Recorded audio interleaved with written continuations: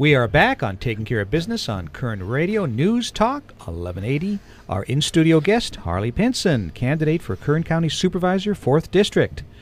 So, Harley, one of your favorite subjects I know is high-speed rail. Yeah, I think that high-speed rail should be stopped and stopped immediately. It just makes no sense, and it's bad for Bakersfield, bad for Kern County. Well, I understand that from everything I've read that Merced is going to have more people getting on the high-speed rail train than Penn Central Station. You know, Clay, that's what they said. The High-Speed Rail Authority will say anything that it thinks of saying in order to get people to fund the high-speed rail project. It will tell anything so that it gets the federal money, the state money, gets the legislature to issue the bonds.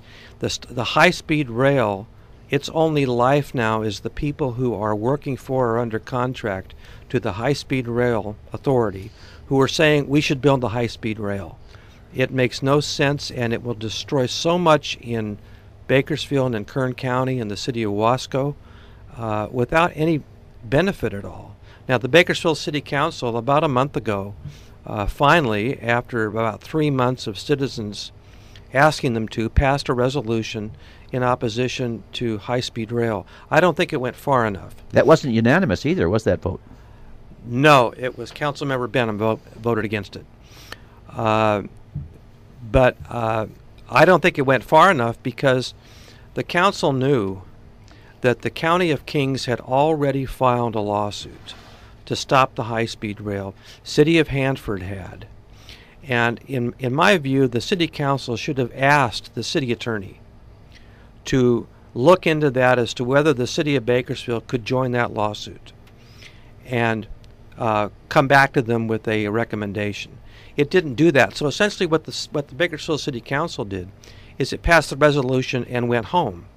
It could have taken direct action in trying to stop the high-speed rail, and by joining, or at least looking at joining, the County of Kings lawsuit to stop the high-speed rail. That lawsuit was filed a couple of months ago. What's the county's position on high-speed rail? You gave us the city's position. What's the county's? The county, I don't think, has taken it up recently. I think that the people at Save Bakersfield are going to take it up with the Kern County Board of Supervisors early this year. But I don't think, in the recent past anyway, with all the new information that we have about high-speed rail, that the county's taken a position. And state government, they're in favor of it, according to Governor Brown?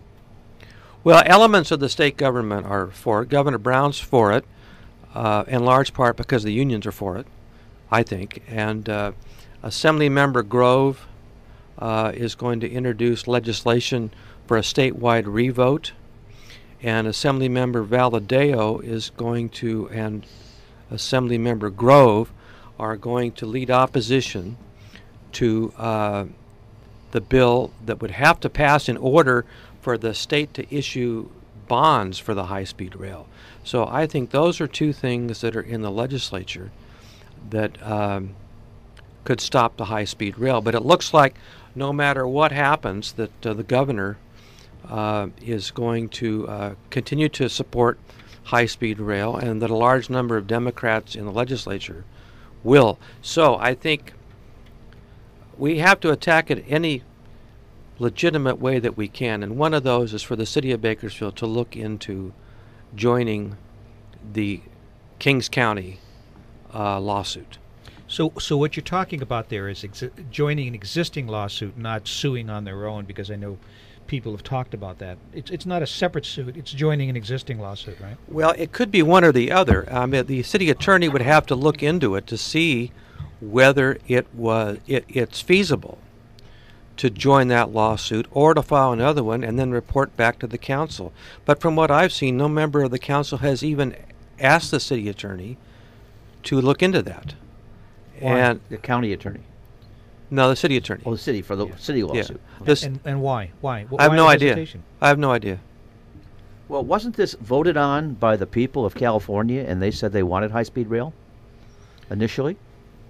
Well, it was voted on, in 2008, but the project was It was sold to the people on the basis that it wasn't going to cost nearly as much as it is now. And they'd have private investors. And they'd have private investors. And who do they have lined up right now as a private investor? Well, they don't have anybody, because nobody would put private money into this. And if they say they can attract private investors, if they have sense, and they do, will ask for a revenue guarantee. Will ask for some sort of backing for their investment, and that will have to be investment from the government. I mean, backing from the government, or a guarantee. So it's a fantasy. You know what's frustrating to me? Since 2008, they've been wasting the people's money on this program. If you were a private business trying to do something, you'd have been out of business by the end of 2008. Well, that's right. And it's not out of business because it has enough funding to keep going. And if you look at what happens right now with the High-Speed Rail Authority, most of its expenditures go to selling the high-speed rail system to the people. And the people have sense. They know that this thing isn't viable, it isn't workable. And the High-Speed Rail Authority is continuing to propagate a fantasy that would be bad for Kern County and Bakersfield, because we'd have a ditch here. We might have track in it, but we'd never have trains. There's no money for trains. There's no money to electrify it, run it. And so the city of Wasco would have this a disruption. In Bakersfield, it would be several hundred homes, 9 churches, businesses. And we talk about jobs. Well, this is what jobs and the tax revenue is this going to take away? There's no evaluation objectively of what this is. It's a complete fantasy and a snow job by the High-Speed Rail Authority. And our local officials, in my opinion, have been a little late to trying to looking at this and to taking action in opposition to it. We have had a general absence of civic leadership on this issue. Harley Pinson is our in-studio guest. I think Congressman McCarthy had a great idea when he talked about taking those dollars and using them to increase the highways. Oh, yeah. My wife and I just drove back from Northern California from seeing her mother. And we traveled on Interstate 5 from the Bay Area to Bakersfield. And there was a tremendous unused right-of-way there on Interstate 5 where you could put a third lane on Interstate 5, so you'd have a truck lane. And, the right-of-way is already there to broaden by 1 lane in each direction, Highway 5, and then to improve 99 between Bakersfield and Stockton, which are already commercial arteries in this valley, and then to improve Highway 119 from Bakersfield to Taft. We already have a road system. We just need to spend the money to improve it and get away from this fantasy of high-speed rail. Harley, we got a short time left, and you are really up on top of the high-speed rail, and you are running for supervisor. And if you get elected as a supervisor for the county of Kern, what is your intent in regard to high-speed rail and bringing this to the forefront? Well, I would provide some civic leadership on the issue to investigate, keep on top of it, and not wait for a public outcry on that or any other issue. It's to be proactive, to provide leadership, and see, if what legitimate ways are available to stop the high-speed rail project, whether it's litigation, lobbying, whatever you can do on this and any other issue. I think I would be proactive on high-speed rail and every other issue. I'd not be reactive. Looking ahead, what's best short-term, long-term for Kern County. Harley, appreciate you coming out and giving us the time. We'd love to have you back in the future. Well, thank you. I'd love to come back to see both of you, especially Clay. Such a tough interview.